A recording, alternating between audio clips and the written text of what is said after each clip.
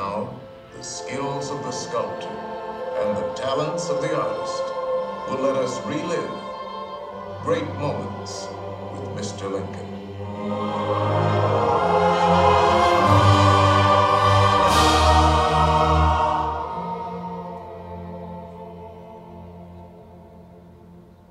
The world has never had a good definition of the word liberty.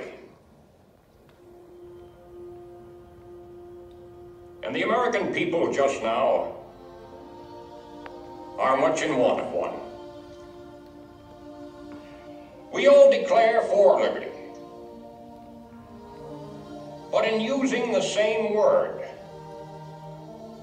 we do not all mean the same thing.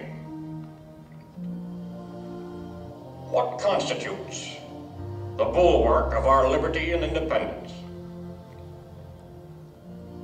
It is not our frowning battlements, our bristling seacoasts. These are not our reliance against tyranny.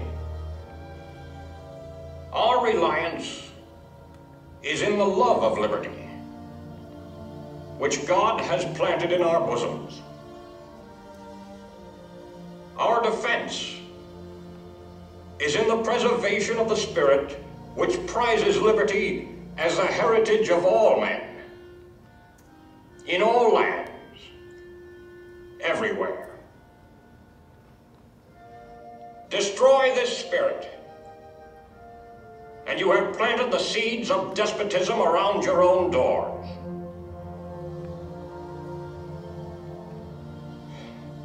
At what point shall we expect the approach of danger?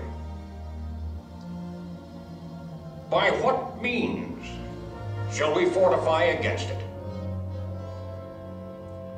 Shall we expect some transatlantic military giant to step the ocean and crush us with a blow? Never. All the armies of Europe, Asia, and Africa combined could not by force take a drink from the Ohio or make a track on the Blue Ridge in a trial of 1,000 years. At what point, then,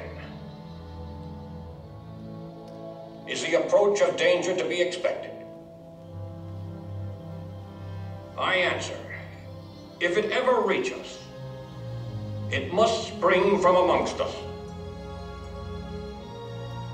It cannot come from abroad. If destruction be our lot, we ourselves must be its author and finisher.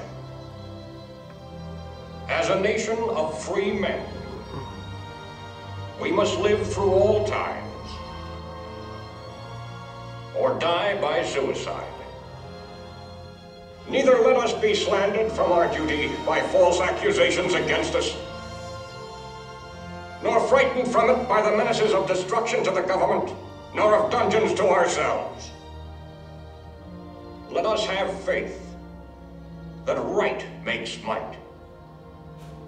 And in that faith, let us to the end dare to do our duty as we understand it.